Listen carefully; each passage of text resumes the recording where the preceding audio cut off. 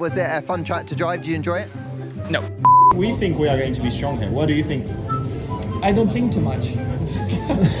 So we'll have to wait and see tomorrow. That's the beautiful thing. There's no sprint race to find out. It's like we massage the tires. You do massage the tires, but it's cold here, so I don't know if you'll have to massage the tires. More aggressive.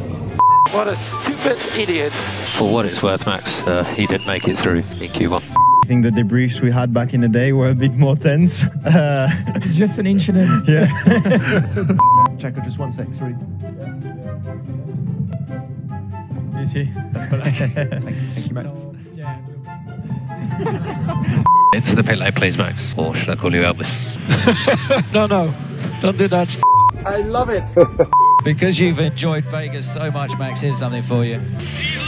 Viva Las Vegas. Christian put me on the spot, so I cannot leave him hanging. I have to sing. I definitely need some lessons, so I need to go to Jerry and book an appointment, I guess.